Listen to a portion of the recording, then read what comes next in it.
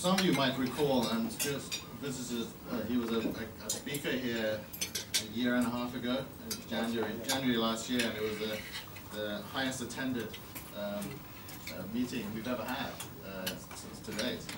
60, 70 people. It was a big one. So this time, Stuart's promised to pull no punches. I didn't realize he pulled punches last time, but so we're looking forward to that.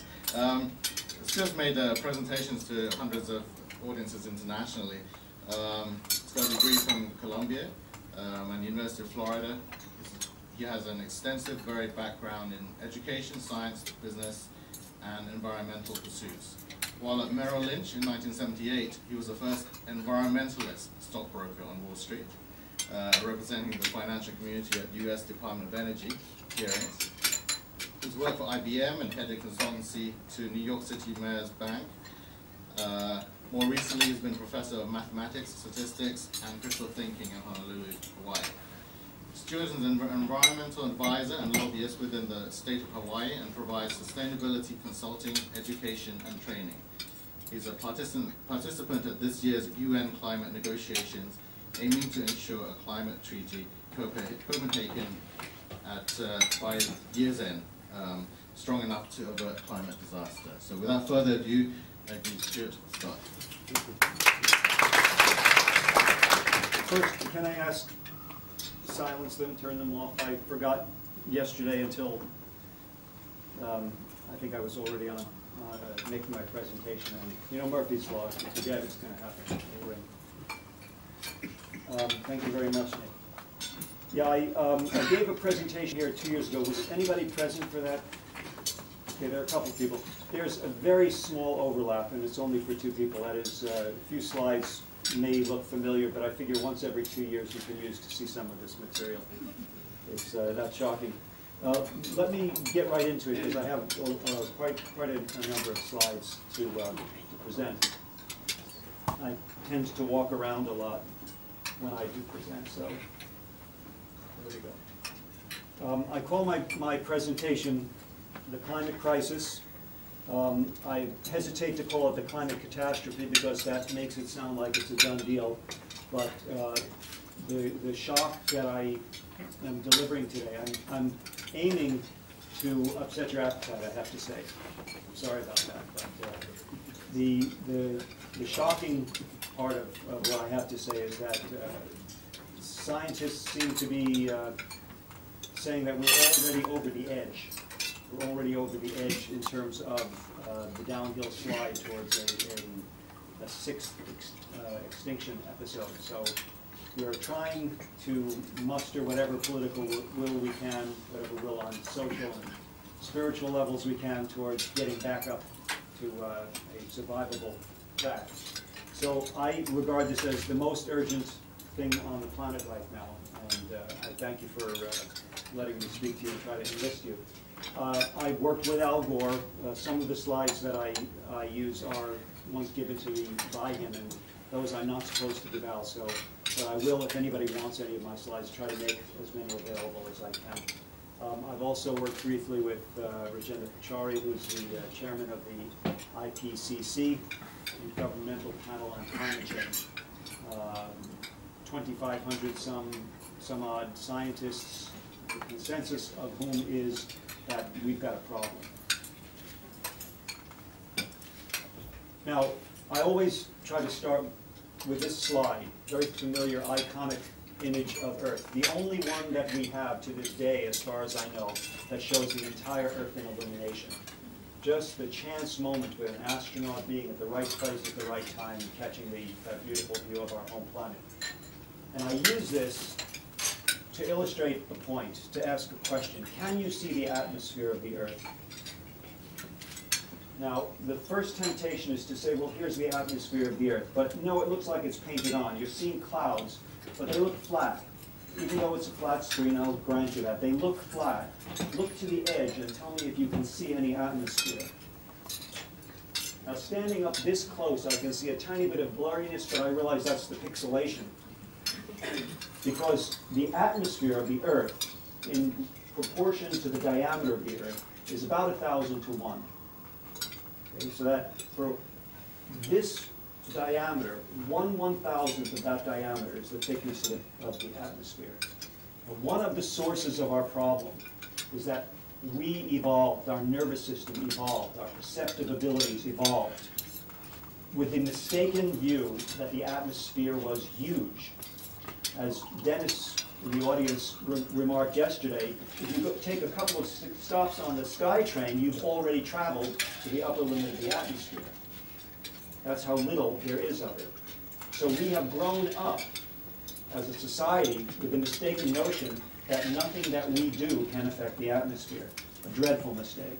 And that one is something we have to correct as quickly as possible. Now, here's a slightly better view, which gives you an idea of that thin, thin layer of atmosphere. If I was able to hold the globe in my hands, the atmosphere would be a coat of paint, that thin. And we have polluted the atmosphere with an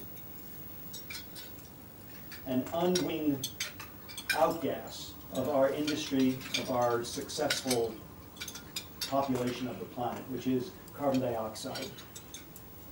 We've learned in the last couple of hundred years how to dig coal from the ground, how to pump oil from the ground.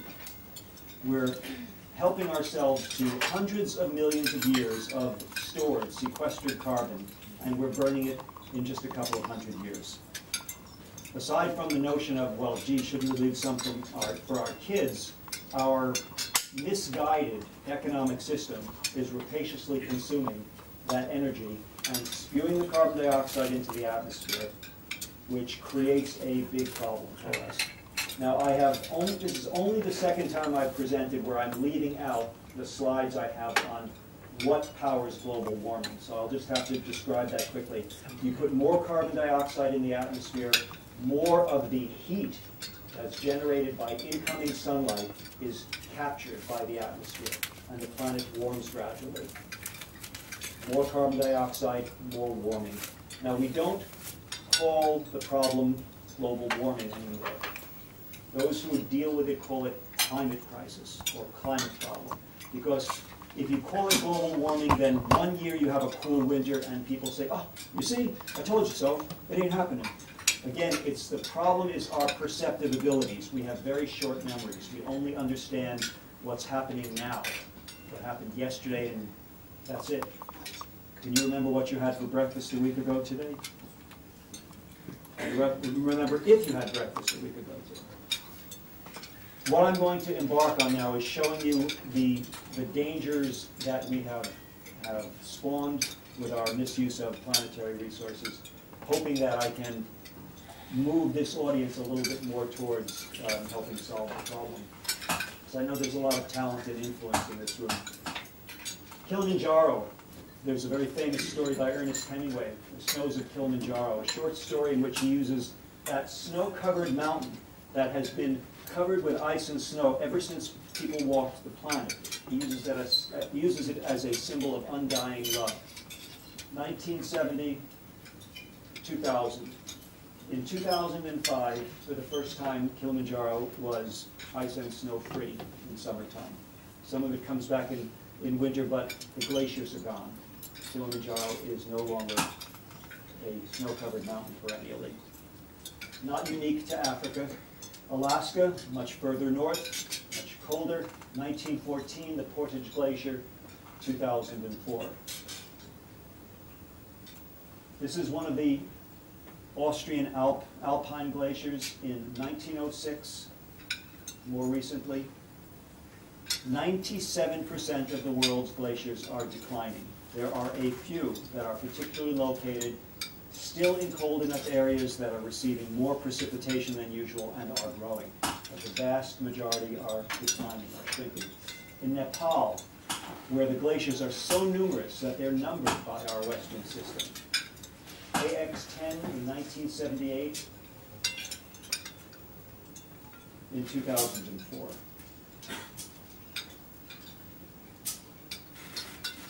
All over the world this is occurring. One of the extremely dangerous phenomenon is the melting of the Himalayan ice pack, because 7 of the world's major rivers, the Indus, the Ganges, the Brahmaputra, the Salween, the Mekong, which forms part of the boundary of Thailand, the Yangtze, and the Yellow Rivers. Those 7 rivers support a vast amount of population. It's said that 40% of the world's population requires that watershed. If we melt the Himalayan ice pack, there will be a lot of people very thirsty. There will be a lot of starvation from the lack of water to irrigate fields. We're talking about a massive humanitarian problem. Here's an aerial view of some of the lakes that are forming at the extents of the glacial ice pack in Himalaya. Now these are lakes that are locked in by ice, and if that ice melts further and they release their waters, you have potential catastrophes from flooding downstream. Now let's switch to another glacier for a moment. This is a Peruvian glacier where I want to show you the edge to establish the idea that glaciers build up by deposition of ice and snow year after year. Freezing, thawing, but more and more every year. And those striations, those levels, are like the rings of a tree, and they afford scientists an ability to drill an ice core and extract tiny bubbles of air that were trapped in the snow as the snow fell in that glacier. So the scientists go down to the furthest they can get from industry. They go down to the South Polar ice cap, and they find pristine areas where they can drill down with hollow core bits, extract ice cores, lay them out, slice them up, extract these tiny bubbles, and analyze what's in them. And by the analysis of the content of these bubbles, they can establish 2 things. Not in terms of an annual, a yearly, but in broad terms, how the temperature of the planet has varied over the eons, and how the concentration of carbon dioxide has varied over the eons. And their record currently goes back 800,000 years. BP is before present. From present, back 800,000 years. The blue is the record of carbon dioxide concentration over the past 800,000 years. And if you notice, there has never quite been below, one spike's tiny bit below 180 parts per million of volume. 180 out of a million carbon dioxide. And it has never been as much as 300. The peak seems to have been just about 290 or so. So let's establish 300 as the all-time peak, if you will. And I will use that number later. Let's compare that record with the record of temperature. The way they establish temperature is that there are 2 isotopes of oxygen which vary in their relative concentration in the atmosphere depending upon the temperature of the planet. So by extracting the oxygen and comparing how much O15 and how much O16 there is, you can get an idea of how warm or cool the planet was. Now notice the correlation of peaks to troughs. It's not lockstep. It's not ironclad, but there's a strong correlation there. Now, I am a teacher of statistics, and whenever I present this, I remind people, even if they haven't taken statistics or don't remember their statistics, that just because 2 things correlate doesn't mean that they cause one another. Okay? So I'll be fair about that. I don't want to establish that this correlation means that carbon dioxide is changing the atmosphere. But a statistician, a scientist knows when you have correlation this strong, you look for the causal factor. Is there a reason? Is there a scientific link between those? And in fact, there is. Again, as the carbon dioxide builds up in the atmosphere, we know that it contains more of the infrared, the heat that tries to escape into space. Now, where are we currently? It is estimated that we are currently at 389 parts per million, which, if you think about it, is a good 20 or 30% above the all-time high for the last 800,000 years. Now, it has been higher. About 200 million years ago or so, it was higher, but that was before the development of life on Earth. This is the highest that we have seen for 800,000 years. Shocking more still is where it is expected we will be by mid-century if we don't change what we're doing very quickly. Estimated to be at or above 600 parts per million, a doubling from the all-time high by middle of this century, just a few years away. I think most everyone in this room will either live that long or very close to it, or you have kids who will certainly be alive then. The youth delegation to the UN talks, they run around with teachers that say, how old will you be in 2050? Because they will still be alive. They will inherit this problem. I, by the way, am the oldest member of the International Youth Delegation. For some reason, I think like, I act like they do. They invited me to be a member. We have been measuring actual measurements, not talking about estimations from bubbles of atmosphere. We have been actually measuring the climate of the planet since about 1850, so about 160 years. In that time, 9 of the hottest, the 10 hottest years on record have been within the last 12 years. And I tried last night to find out something definitive for 2008. I couldn't find anything from a definitive source, but it looks like it was in the top 10. So it's going to push one of these off, perhaps 1999. The statistic will stay the same. Is that cause for concern that 9 of the last 10 years have been hottest on record? Well, I don't know what is if that's not. 2005, the hottest year on record. And again, I want to call your attention to that because that will come up again. The quotation I'll give at this point, global CO2 must peak by 2015 and then decline rapidly to avoid catastrophic changes in Earth's climate that may lead to the extinction of 20 to 30% of all species by the end of this century and threaten the very survival of humanity. Now, don't think it's going to stop at the end of this century. That is a stick in the sand. We're looking at, again, it's called the 6th major extinction event, the first one of apparent human cause. This is from the IPCC report 2007, the summary report at the end of 2007. Now, what I'll go into now is a group of what I call catastrophic failure modes. I'll explain to you where I derived these from as partway through the list. I'll give you 9. I'll ask you to read the 9 silently. They'll come up with about 2 seconds to read each one. Get an impression, and then I'll discuss several of them.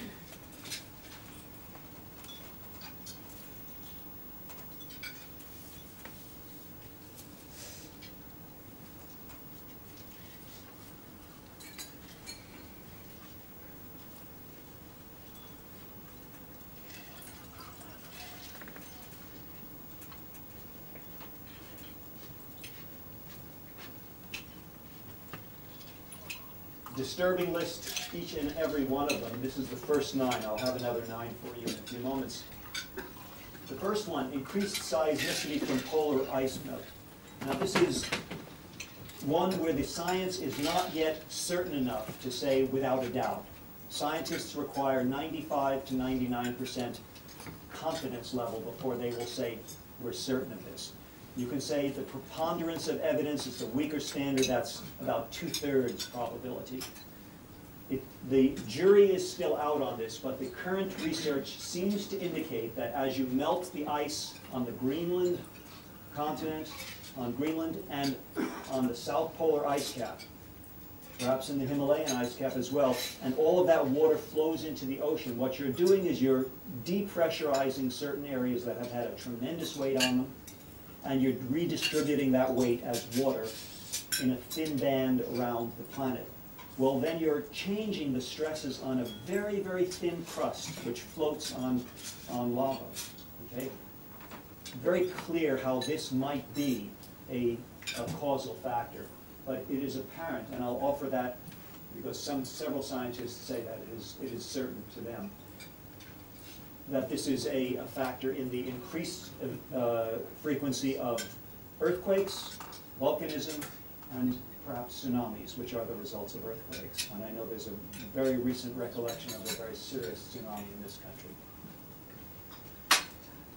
Let's take a look at the rising oceans. And some people mistakenly think that this is the big danger of global warming, that the oceans will rise. Well, we don't have to worry about it because it's not going to happen for a century or more. You know, I mean, it's not. This is, in my list of growing importance, this is one of the lowest of the important ones. And still, it's not something to be joked about. The conservative data that I have indicates that with the first meter of sea level rise, there's an expectation of about 100 million people being displaced. With 6 meters of sea level rise, they estimate it to be closer to 500 million people will have to move. Their livelihoods will be uprooted. No homes, no family. Whether these things happen gradually or in shocks with storm events, with unusually strong monsoons and hurricanes remains to be seen.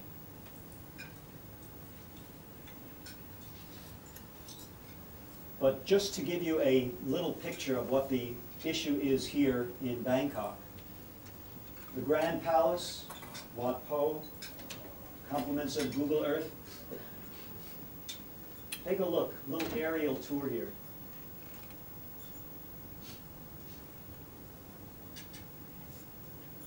Here we can see Thonburi and the area around.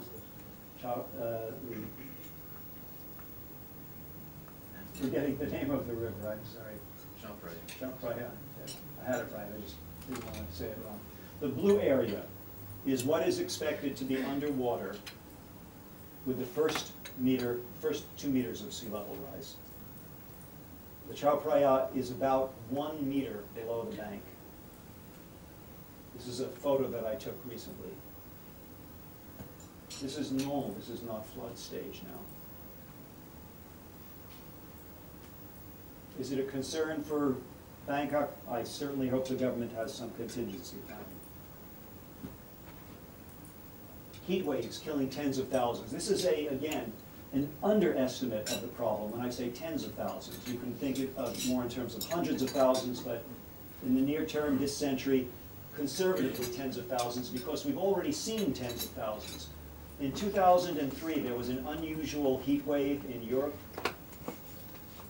where in areas it was as much as 10 degrees warmer than usual. It's estimated that between 30 and 40,000 extra deaths, again conservatively estimated, can be attributed to that heat wave. There are several countries that did not collect statistics. Germany, the health services say it was about 800 to 1,000, but the government had no official position on that.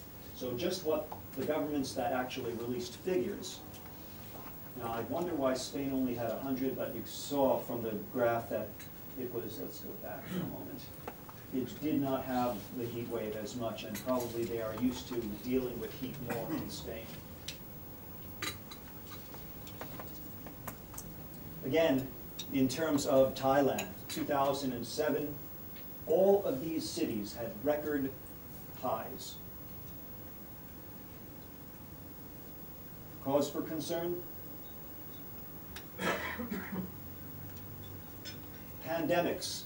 And I'm highlighting the ones which are hair-raising for humans. I'm not even going to talk about the extinction of species. That's a harder one for us to get empathy for, unfortunately. One gentleman yesterday from the World Wildlife Fund came and asked why I didn't highlight it. And I said, because it doesn't grab people as much for them to hear that species will go extinct. You can make the connection that we depend on these species, perhaps, but here's a dependence in a negative sense. These vectors, disease vectors, are expanding their range, changing ranges, because climate is changing, because areas that were cooler are becoming warmer. Millions of acres of evergreen trees are being lost in the United States, in Alaska, because of a beetle, a borer, which no longer gets killed off in extreme numbers over the winter. So they survive the winter in larger numbers, and there's a vast die-off of of arboreal forests in the United States. But what the expansion of the range of these disease vectors means for human beings is a nightmare for the health services. There are also 30, quote, new diseases, that is, pathogens which have sprung to life, have affected human populations to the point where it's a new disease, called a new disease. These are just 10. And I had H1N1 up yesterday, but I decided to take it out because I don't consider it to be as much of a problem as it's hyped to be. We get flus every year that are apparently more serious than H1N1. But there are some things here which are quite of concern. The decimation of global economies. I don't have an image for you here. I'll give you a black image. We're going through what now is arguably referred to as a recession, might be called a depression, whatever it is, we've got a problem. Now, of course, when the problem hits the pocketbook, governments of the world rally. They pick up the standard of bailout. Would that they would realize that we have a much bigger problem with the climate. Unfortunately, one of the aspects of the problem is that our economic system is faulty. It does not take into account the proper signals. It does not take into account the finite limited system of our planet, of the externalized costs. And externalized cost is, the concept is, if you don't have to pay for something, why pay for it? Why pay for health care for your employees if you're not forced to by government or by competition? Why pay for pollution control if you can go out back and dump your toxics on the ground and let them percolate down into the water table? Why pay for it until the government comes along and forces you to? So we have been doing these kind of unsound business practices for a while, and hopefully governments have gotten it together and stopped them. But there are still externalized factors which we are only now coming to grips with. And that, primarily, I'm referring to is the greenhouse gases. Carbon dioxide is one. Methane is much more potent, but shorter lived than carbon dioxide. Much more potent, and I'll return to methane shortly. But the message I want to deliver here is that if you think we've got a problem with the economy now, you ain't seen nothing yet. In fact, there are people who are afraid that by the time humanity wakes up to the extent of the climate crisis, that the global financial system will be unsound and we will not be able to rally the capital to deal with it. That we must deal with it now before our financial system starts fraying. I'm sorry to bring such gloom and doom. I'm giving you a compendium of all the reading that I've done. The next three I group. Three horsemen, shall we say. Rampant political destabilization. The failing states will fail. Those that are edgy now will become failing. The universal rise of militarism. Regional and global resource conflicts and wars. Let me call your attention to just one problem, the Darfur problem, where in about 1963, Lake Chad started to dry up, the result of global warming, a change in climate patterns. Again, not just the heat of the planet, but that the rainfall pattern changed. As that lake dried up, all of those living on the edge, the agrarian civilization living on the edge, was forced to move, and they migrated eastward into the area of the Janjaweed, who were horsemen, who were herders. And so you had the age-old conflict of the farmer and the herder. And that's what we're seeing now in Darfur. The catastrophe in Darfur, the human catastrophe, is one of the first major global warming problems that we've seen, climate problems that we've seen. Former UN Secretary General Kofi Annan finally called it a spade and said that is a climate change problem. Now, what you've got here is the document, the source document that I have used to establish primarily to establish my list of 18 catastrophic failure modes. I'll recommend it. It's good reading. You don't have to read the whole thing. It's 120 pages. 6 pages. The executive summary is quite enough. The executive summary gives you a very good thumbnail of what it's about here. If you want to find it, Google age of consequences and the initials CSIS, which is the initials of one of the two think tanks that sponsored it. Washington, D.C. National Security Think Tank brought together a list of domain experts from various fields. There's a military person in there. Two I'll call your attention to. James Woolsey was a former CIA director, privy to the inside scoop, the stuff that we never hear about at one point in time. John Podesta, name that's familiar to some in the United States. He was 50% of Barack Obama's transition team. He helped vet and pick the cabinet. The Obama cabinet and Barack Obama are completely aware of the problem. What they're dealing with, the reason they are not more aggressive, is because of the political reality in the United States, which is we have a very imperfect democracy, heavily influenced by financial considerations. They call it campaign contributions. It can be referred to less glamorously as a corruption of sorts, but money talks in the United States. In any case, we have our hands full in the U.S. trying to bring a very backward consensus to a recognition of what the problem is. I'm sorry to say. Excellent document, please. I have it on my laptop. If anybody has a thumb drive, you can get it from me directly afterwards. Let me give you another 9 if I haven't already ruined your appetite. Everybody seems to have finished eating. And we also keep an eye on my time. Okay, about halfway through, I'm good. Oh, I'm sorry, I talked over my slide. Let's release the 9 and let you read them one by one.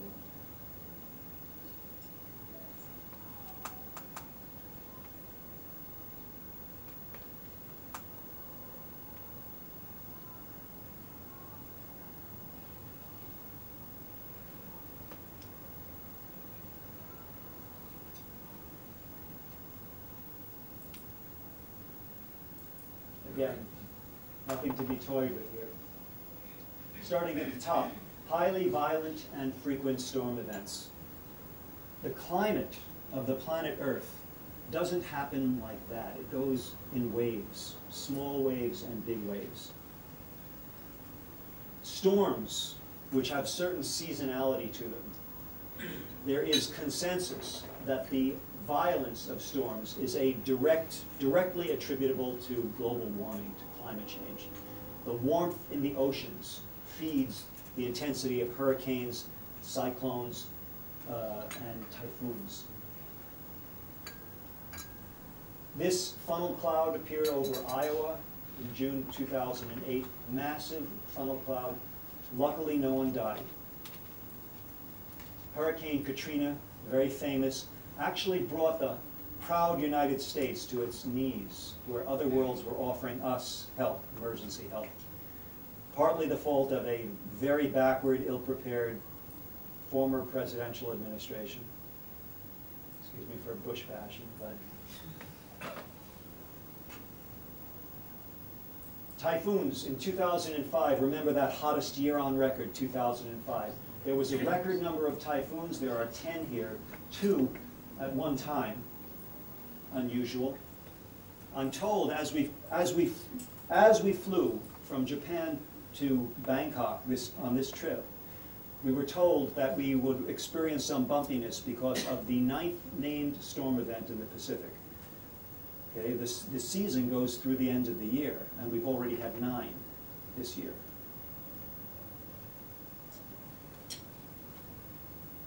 Now, the frequency, it's not quite to the 95% level, but many scientists are saying that the frequency of storm events also increases.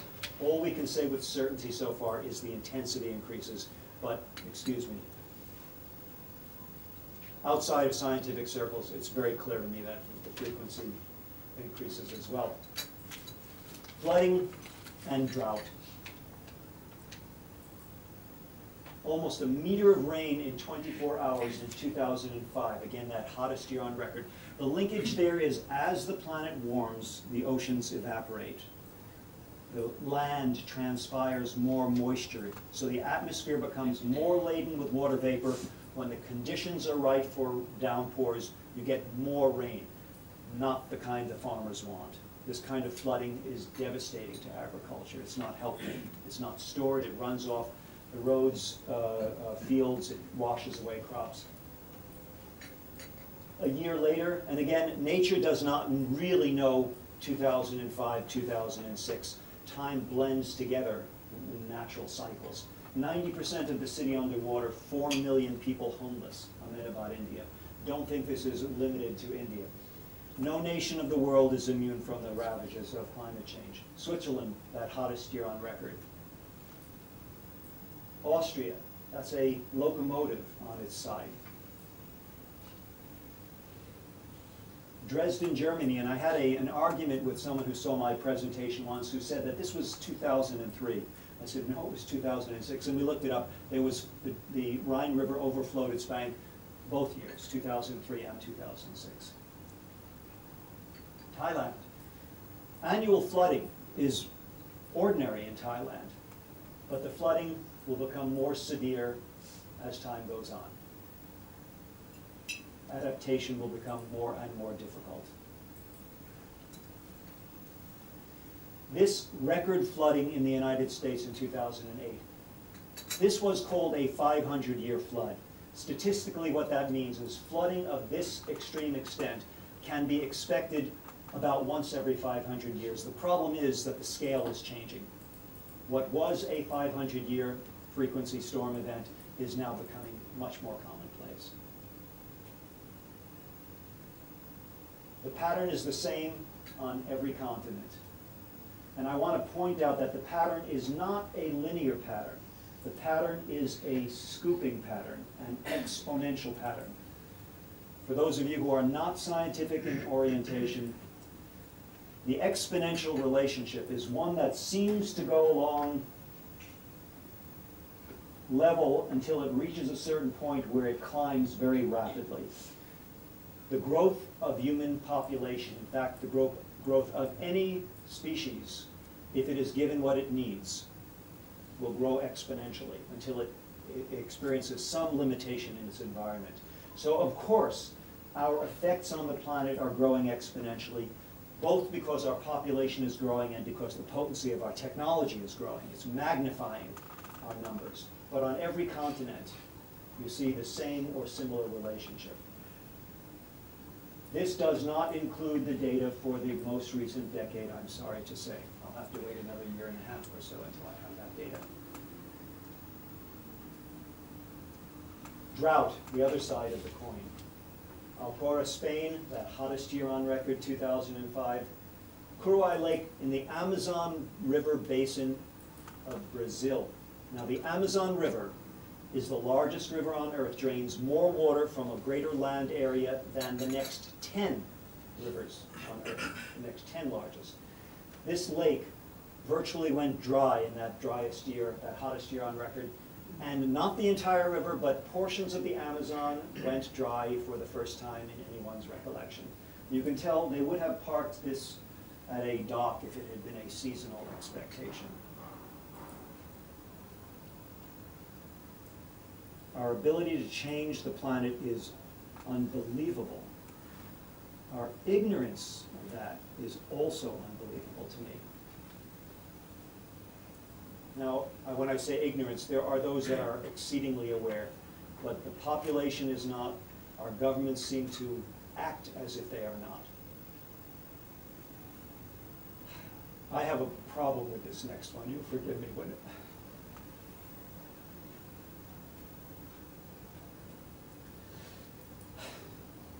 whenever I present this one, I weep, because it's so descriptive of the world my children will live in. I'm sorry that the yellow, I had a projector yesterday, which is the first projector I've ever seen which showed yellow well. You remember you saw this yesterday, and there's a big yellow aura around here where you only see a little bit of yellow. The slide on my laptop has a much greater aura of yellow, but we'll make the point clearer in a moment. What this slide says, and it's the result of some modeling done at Princeton University, You can see by the squares that it's a gross modeling. It's very difficult to model this kind of weather impact. But what this study came up with at Princeton University was that if you allow carbon dioxide to go to 600 parts per million, and remember that's where we're headed by mid-century, what you can expect is 20 to 30% drier soil in this part of North America, which is the heartland, the wheat belt, the corn belt of America. Now, I said I would fix that in a moment, because if you allow it to go further, if you don't get on top of this problem immediately, and we bust through 600 and head on to 1,200 parts per million, you're looking at 50 to 60% drier soil conditions in the growing season and the collapse of agriculture in the United States. A little known fact is that in the NAFTA trade agreement between the United States, Mexico, and Canada, pressure was apparently being put on Canada for water rights. This is unacceptable, maybe unavoidable.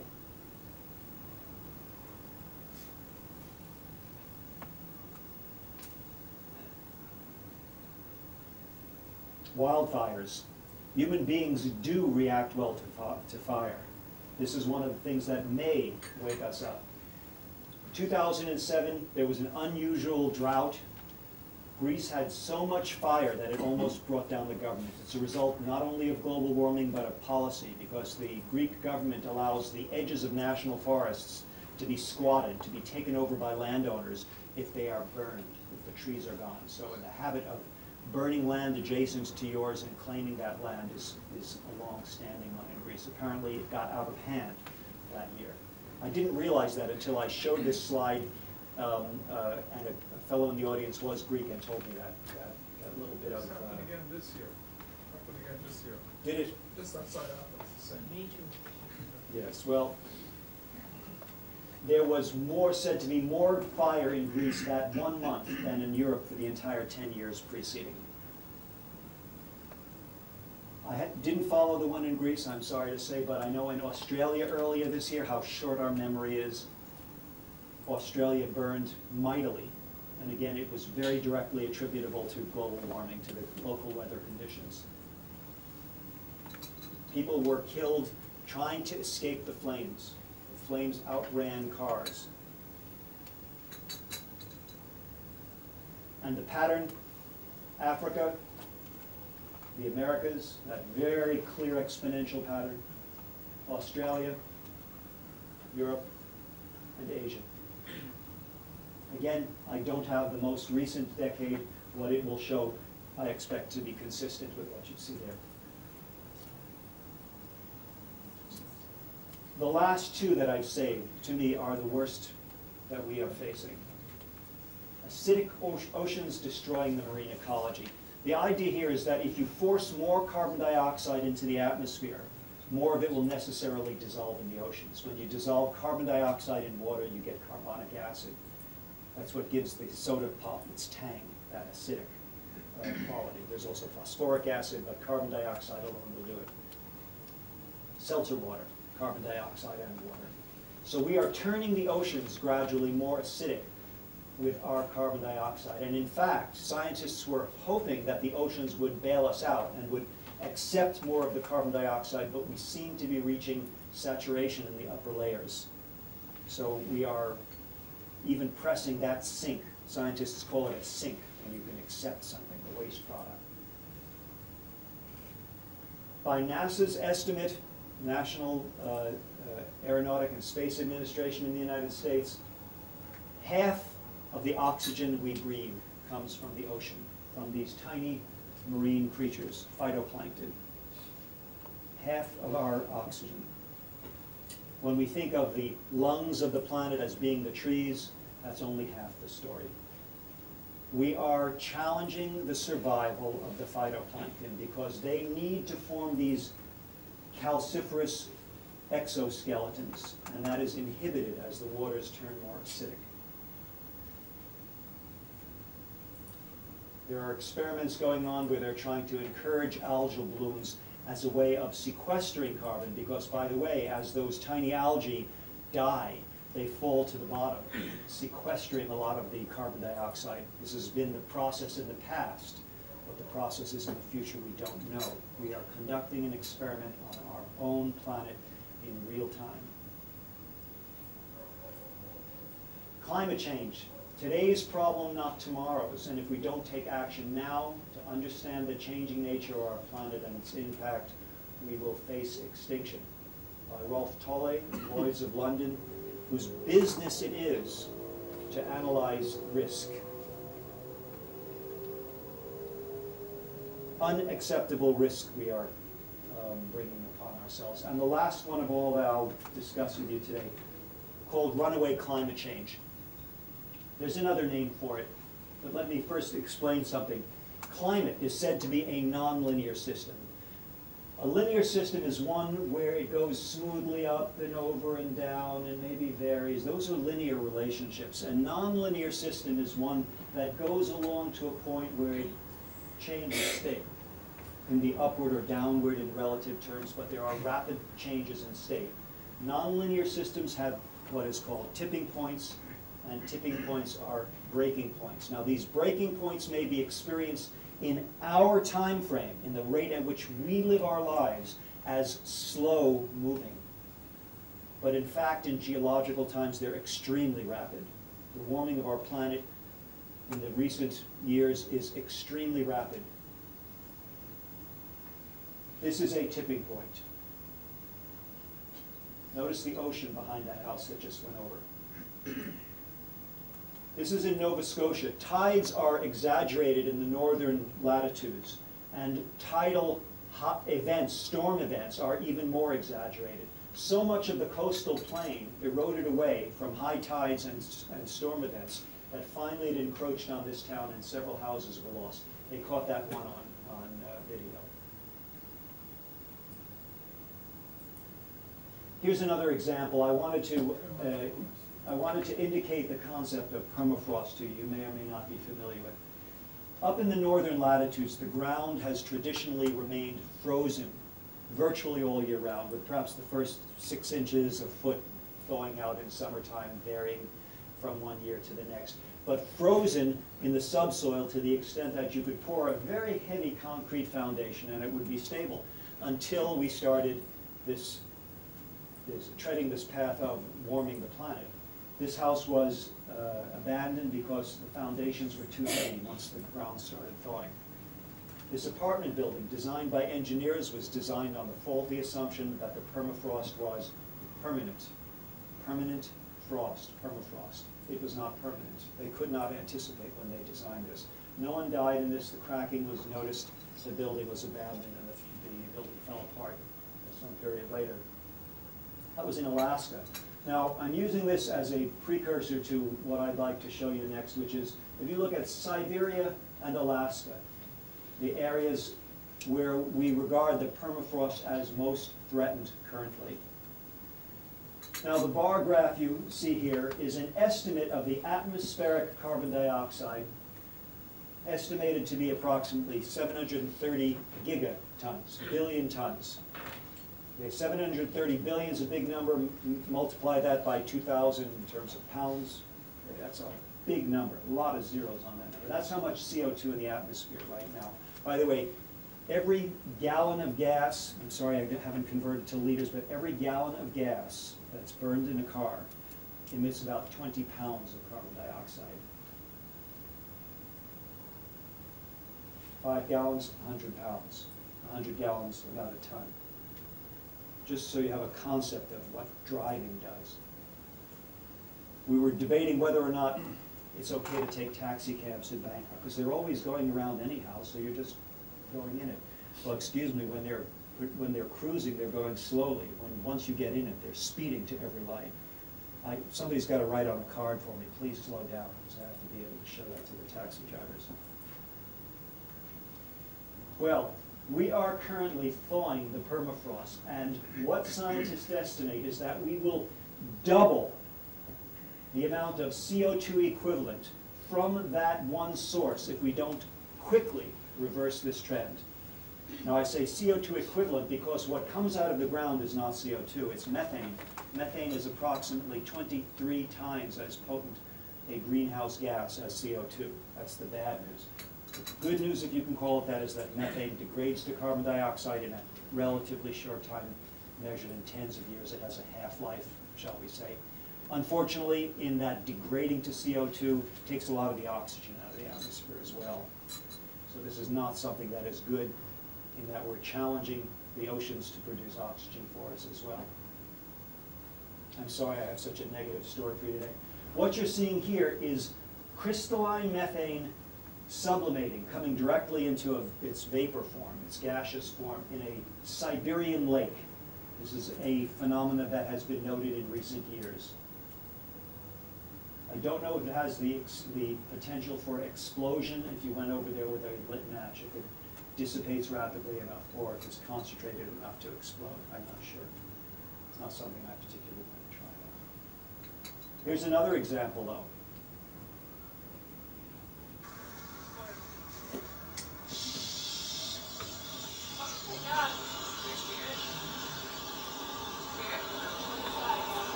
That's in some college students were out with their teacher. I believe that was also in Alaska.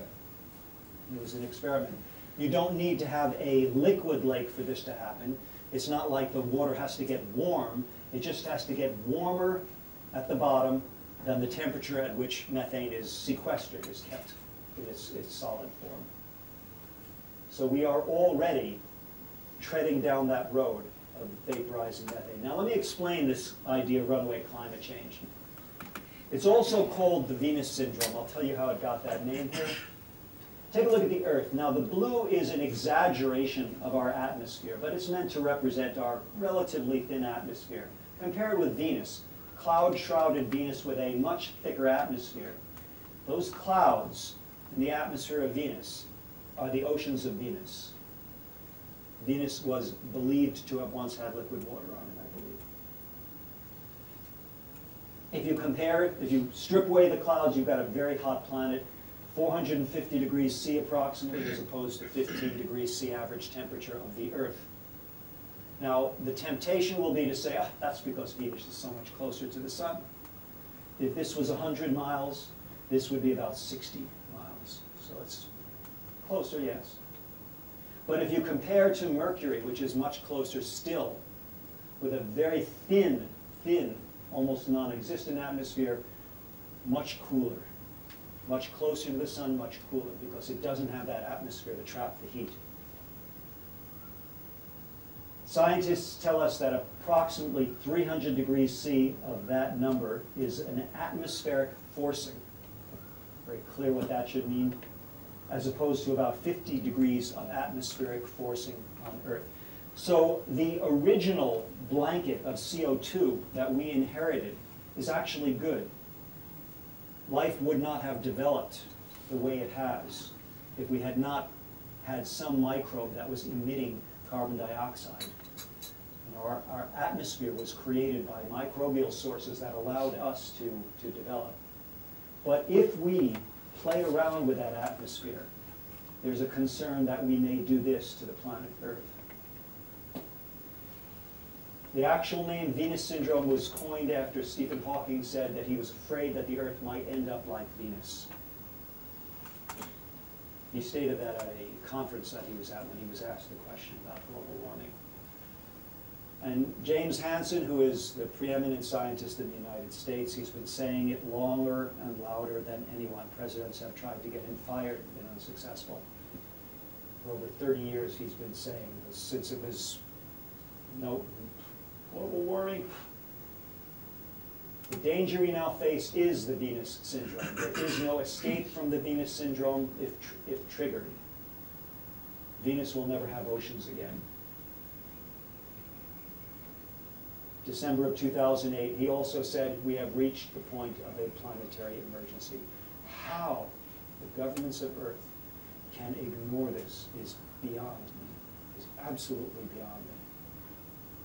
Whatever your nationality is, it is incumbent upon you to put pressure on your own government to wake up if they're arguing about dollars and cents, about rubles and pounds, they are arguing away the future of the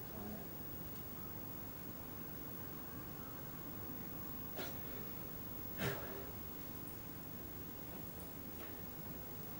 This is from a paper that I received a couple of weeks ago. I've been distributing it carefully because it's the kind of thing that I think could promote panic, but I think we need a little bit of panic hereabouts. The author, Dr. David Wassel of UK, this one graph will tell you the whole thing, and the quote, "The current analysis indicates very high probability of a potentially unstoppable condition of runaway climate change with catastrophic consequences." That's geek speak for look out. His analysis is that we have already strayed over the edge into the runaway climate change zone, and that we are negotiating the wrong thing at the United Nations. We are trying to divvy up this imaginary carbon budget in a fair manner between nations, when in fact we have no carbon budget left. We've squandered it. The real pity of this whole thing is that the signals are so delayed from the damage. We've already done enough damage to kill ourselves. We need to wake the governments of Earth up very quickly. This is the web address. I can give you the paper. I have it on my laptop if you like. If you'll do a card swap with me later, I can provide you with my sources. Give you a little bit of a breather at the end here. Is there any hope? Well, I wouldn't be here if there wasn't.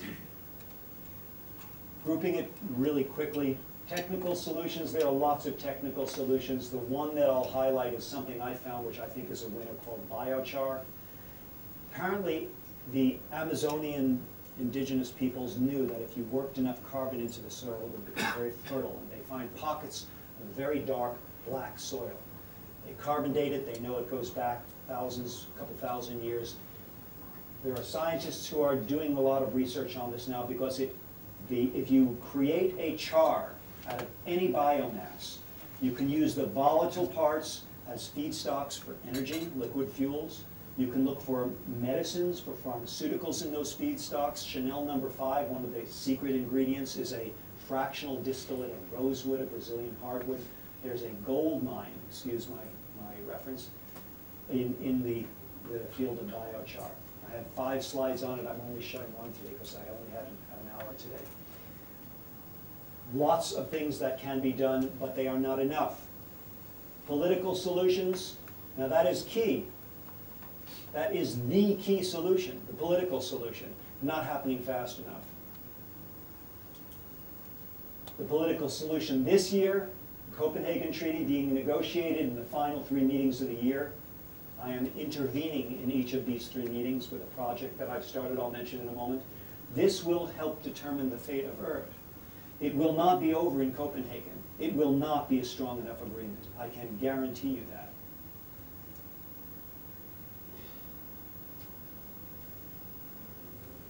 Societal solutions. I call myself a social engineer. I quite deliberately put a little bit of white knuckles in the room when I speak, because this is a very worrisome thing. I don't want to panic anyone into saying, screw it, I'm just going to go and buy myself a Hummer, get myself that jet plane I always wanted, we're all going to die anyhow. That's not what it's about. Now, in terms of societal solutions, philosophically, let's say, if we can learn and exemplify in our own lives that we need to waste less, there is estimated to be a 40% save in our energy usage just in energy conservation measures. Easy stuff, low-hanging fruit. That's one of the quickest things we can do. Look at all the light we waste. This is a composite of NASA photography, nighttime photography. Much more difficult one, if we can learn to want less. Now this hedges at a more spiritual territory, and I'm going to go there in a moment. And I say, despite society's pressures, I don't want to offend anybody in the room, or maybe someone from the advertising industry, but what we're talking about there is an industry devoted to making us unsatisfied, to making us want more, unsustainable. We have to learn to want less, learn and teach. As I'm going to use your quote every time I present now. As Edward said to me yesterday, he heard a quote, I have to find the quote, the source of it. Everyone wants to change the world, no one wants to change themselves. Consumerism is unsustainable. We need to change the economic paradigm of society very quickly. Now, a bit of social engineering. There's a movie that's going to premiere on the 22nd in Bangkok. It's a global premiere. It'll be the 21st in Europe and the United States, but 22nd in Bangkok on this side of the date line. It will premiere, ironically, at the Siam Paragon, which I call the temple of the religion of consumption. Please attend the first night. Please put it on your schedule. Get tickets early. Bring your family. Bring your friends. It does not have the backing of a major studio. It will not be advertised in the newspapers. The success of the movie, the number of eyes that see it, will depend on how well it does in the box office, how much buzz it gets. I've been spreading the word for over a year. I've seen it 5 times. I've shown it twice at the United Nations climate conferences. Oh, let me go back. I want to give you the idea of what it's about before I go and show you the trailer. It's a documentary, follows the lives of 6 people, very interesting characters that have been picked. It's got one actor in it who binds it all together. Peter Postlethwaite, who's a famous Shakespearean actor. You may recognize him. I was told he was in some of the James Bond movies playing M. He is the archivist. Somehow he has assembled the remainder of the world's computer knowledge on a series of servers in this huge archive that sits atop a stanchion somewhere in the North Sea. And he rides his bicycle up to his computer, and you sit behind the computer screen looking out at him as he calls up the evidence that we ignored in the early part of the 21st century, wondering how it was we could have let this happen to ourselves. He's in the theoretical year 2055. Take a look. It's like looking through the binoculars, observing people on a far-off beach, running around in circles, fixated on the small area of sand under their feet as a tsunami races towards the shore. 101 degrees Fahrenheit is the hottest day ever recorded. It is our fault, of course. I'm worried about global warming. Absolutely. Yeah, I mean... Losing everything we have, it's so overwhelming, and the grief is just, it's profound. The question I've been asking is, why didn't we save ourselves when we had the chance? That's it. Leonidas needs to face a personality. You got suspended what you got around for Freddy. That's what I'm used to, like, and be that kind of like me, just want to stay on earth forever. It's a fair fight. I hope you lose. Well, it normally always comes down to it when farms is aesthetics. Marty, we're driving along and you tend to see the cells revolving and you have to concentrate on the driving. I feel really, really fucked off with it.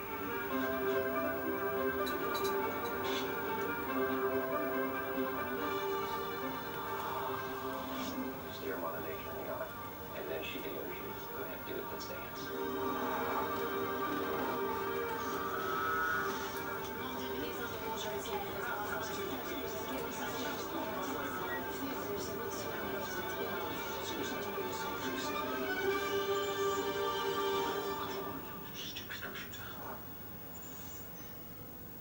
I regard this as the most important film of the year, perhaps of our times. World premiere, September 22nd. Please write that down. Please go if you can. Tuesday, next Tuesday. It's very soon. Tickets are on sale now, I believe. You can reserve the tickets. see you all there, I hope. And spiritual solution. And I'm sorry I'm a little bit over my time budget. I got a little carried away here today. I thought I could nail it in an hour. The reason I'm in Bangkok is because I had an epiphany. With all that I've experienced and learned, I realized that there was an underutilized channel of communication, which I'll refer to as the interfaith or spiritual channel, where I define spiritual very broadly. 85% of the world's people are said to belong to one religion or another, but the remaining 15% also are ethical people. Well, if you combine ethics and spirit and call that interfaith, then we have most of the people of the world. And I realized that if we could mobilize that channel, that we could perhaps change the terms of engagement. Because I regard the problem as not predominantly a physical problem. The effects, the visible part, is physical, of course. The problem is a spiritual problem. We have gotten divorced from our roots. We don't understand the impact. We don't understand the ethical component. Our economy, our political system is devoid of that notion of ethics. It has to be reintroduced with CSR. Please go to this website, if you would. It's a one-page declaration that we've come to. It's being endorsed by many people, both religious and non-religious. The Dalai Lama was our first notable signatory. He actually helped us edit it to make it more inclusive, since there were some references that we didn't see, which were more or less Judeo-Christian. And he said, well, as a Buddhist, I can't sign it. So we got his, we understood, okay. Now, we will be hosting an event, actually 2 events. One of them is inside the UN, so I can't invite you to that unless you're a member of the press, in which case it's pretty easy to get in. But the panel discussion will be public. It will be in the 14 October 1973 Memorial Auditorium. Here's the address. There will be details on our website. All you need to remember is Interfaith Declaration. Wednesday, September 30th, 3 to 5. Please come. Please put it on your schedule. It will be a very interesting presentation. It will be the first of 3 times we will do this. We'll do this here, we'll do it in Barcelona, and we will do it in Copenhagen, and we have invited the Pope to participate in Copenhagen. We are trying to negotiate that. Long shot, but I've heard of stranger things coming to pass. We are a tiny speck of dust in outer space, just so we don't get too carried away with our importance in the universe. That's the Earth from 4 billion miles away. There is no place that we can escape to. The Bush administration tried to change people's awareness away from climate problem by mounting another attempt to man an expedition to the moon and Mars. We are not close enough to Mars, not for any significant number of people to get there or survive there. We are alone. That is our home planet. We cannot afford to lose it. Thank you very much. If anyone wants to get in touch with me, let me give you one little bit of social engineering before I go. Can you put out your 2 hands for a moment?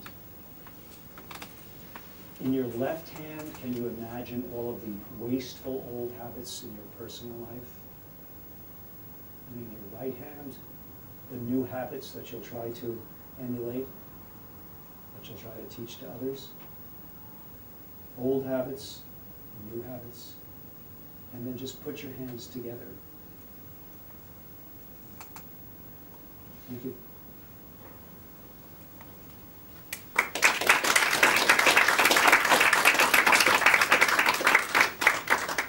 We have time for a couple of questions.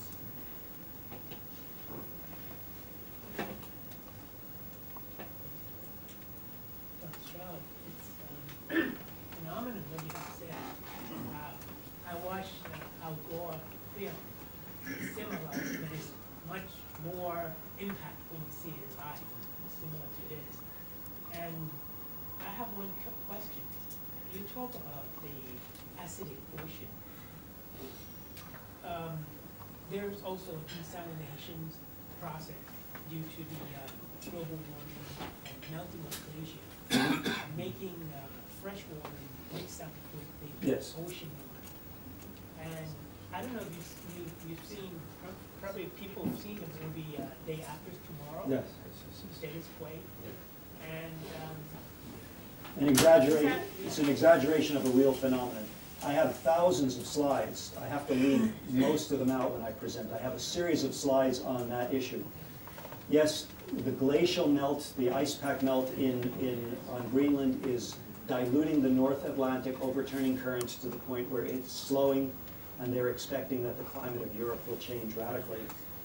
This happened once before geologically in the end of the last ice age, where Europe was cast into another mini ice age by a vast lake of water that broke through. This is part of the Gore movie, that diluted that overturning current. It's a separate issue from the acidification of the ocean. Separate issue. There are lots of other ocean problems. There are dead zones, hypoxic they're called. Not enough oxygen to support life. There are hypoxic zones developing in the ocean as a result of misuse of land misuse, agricultural misuse, and other reasons. But there are many problems with the ocean, so not to mistake the acidification problem with the fresh water, the salination fluid. One problem that is associated with the acidification that I did not mention is that the world's coral reefs are threatened. I presented that yesterday. I had an hour and a half. Today I had an hour. Coral reefs are going through bleaching phenomenon, nothing to do with chlorine. It's a phenomenon where there is a certain threshold where if you warm the water and you slightly acidify the water, coral, which depends upon the ability to bring calcium out of the water to make an exoskeleton like those tiny plankton, can't do it. So for the same reason the plankton are endangered, the coral reefs are endangered. 16% of all coral reefs on Earth are said to have died in one year, 1998, because of a warmer, more acidic ocean that one year. They don't come back. Some do, but once they're dead, they're dead. Okay. You're saying that some scientists are saying we're very close to, or have gone across the point of no return. Yes. And the extension of Kyoto that we're negotiating in Copenhagen is really nowhere near enough.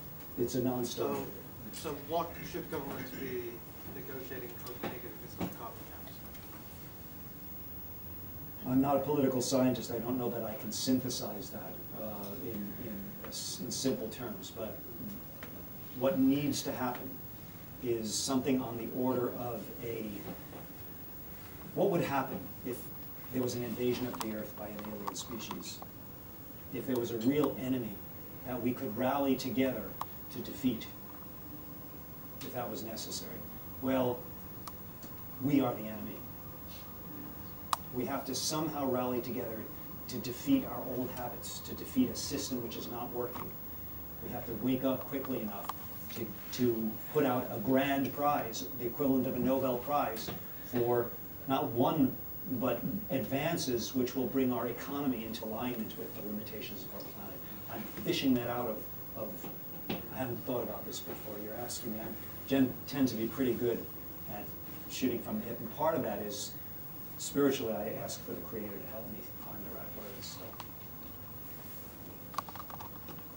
You mentioned biochar as one of the solutions, and presumably that would come from sources of biomass. But there's many environmental scientists who argue that there's really no biomass left to use, since we're already using over 50% of usable land for agriculture, and the other 50% we need for being the lungs of the earth, turning over the other 50% oxygen that you mentioned, which we breathe. So my question is, where would we get the materials for the biochar to be effective in that being an effective solution? And that being technical in nature, I'm not even going to try to field that one, except I would put you in touch with those people, the International Biochar Institute, I think IBI, the letters. And good question. I would say field it with them, because that's a macroeconomic question that I'm not qualified to answer. Except there's so much waste that's done now. If you even diverted some of that waste, instead of burning the the rice stubble, instead of burning the leftovers from the rice in northern Thailand as is done, setting off the forest fires in Thailand that occur every spring, if that could be charred instead of taking, well, I said I would hesitate to answer. That's one that I'll give you my insights from my little knowledge of biochar afterwards, but I'm inexpert enough that I don't want to go there in front of the entire group. Good question. I have a last question.